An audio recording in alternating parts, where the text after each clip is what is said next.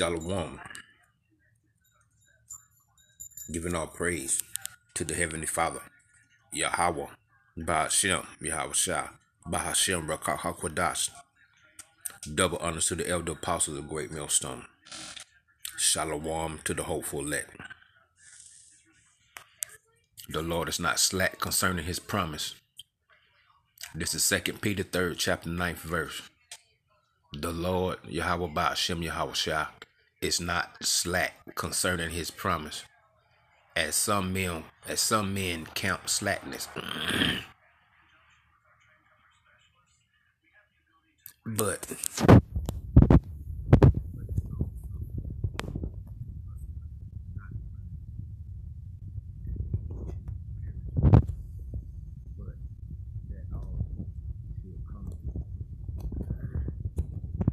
the Lord is not slack concerning his promise. And the first thing you got to understand, what is the promise of the Lord? The promise of the Lord is that he's coming back. He's going to send his only begotten son, Yahweh Shah, back to seek, save, and deliver and gather his elect that he chose since before the foundation of the planet Earth. The hopeful elect men that's on the highways, hedges, street corner, and on the internet, YouTube, that's preaching and sighing and crying to the Heavenly Father, Yahweh, to send his only begotten son, Yahweh Shah, back to destroy this wicked kingdom, Babylon the Great, America, and set up the kingdom of heaven. It's that simple. And he's not, that is the promise. He's not slack concerning his promise. It's that simple. Verse 10. But the day of the Lord, Yahweh Ba'ashem Yahweh Shah, will come as a thief in the night, in the which the heavens shall pass away with a great noise, and the elements shall melt with fervent heat. And everything's concerned in the elements. Everything. The elements shall melt with fervent heat. That fervent heat is the nuclear bomb missile that's going to drop down on Babylon the Great, America. You can't even imagine what fervent heat is. It's the hottest of the hottest heat. It's that simple. The earth also and the works that are in, and the works that are therein shall be burned up. It's that simple. So let's put this in the context. The Lord Yahweh Ba'ashem Yahweh Shai is going to come back like a thief in the night, and he's going to burn all the elements with fervent heat. And the works that are therein shall be burned up. So everything you see here in Babylon the Great, all the elaborate buildings and communities and cities and fancy cars, is going to be burned up, all the elements. See, it don't get no more simple than that. It says all the elements. This is how you break down scripture. You got to look at every word and put them into proper context. All the elements. It says that. And the elements shall melt with fervent heat. Everything here in Babylon the Great was obtained through lies, through rape, rob, and murder, lies, deception, and through unrighteous means. But the Lord is going to correct that by sending his only begotten son back, Yahweh Shah, back. It's that simple. Okay, verse 11. Seeing then that all these things shall be dissolved. It's that simple. All these things shall be dissolved. You got to break down the scripture like this. What manner of persons ought ye to be in all holy conversations and godliness?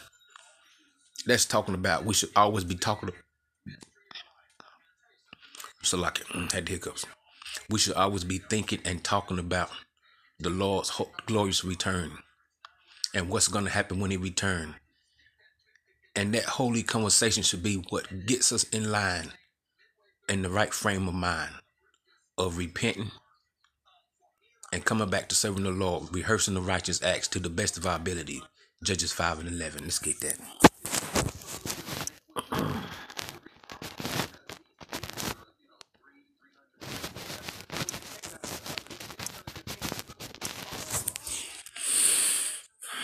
Judges 5 and 11.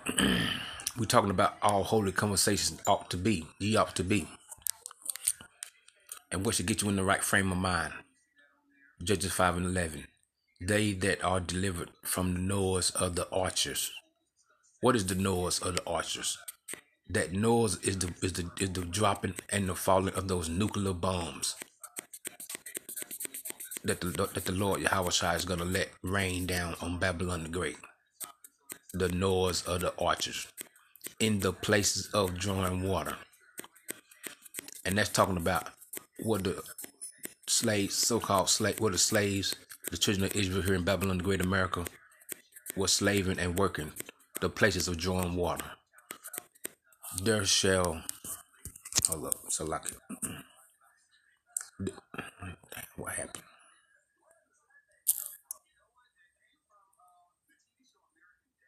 There shall they rehearse the righteous acts of the Lord. That's a statement. There shall they rehearse the righteous acts of the Lord. Yahweh Ba'ashem Yahweh Shai. What are the righteous acts of the Lord? The righteous acts of the Lord that we are rehearsing is studying, make us self-approved before the Lord, Yahweh Ba'ashem Yahweh Shai, and keeping the law, statutes, and commandments, and fearing the Most High. That is the whole duty of man. Let's get that. Keeping in the right frame of mind. Ecclesiastes 12th chapter, 13th verse. Let us hear the conclusion of the whole matter. Fear the Most High God and keep his commandments, for this is the whole duty of man. It's that simple.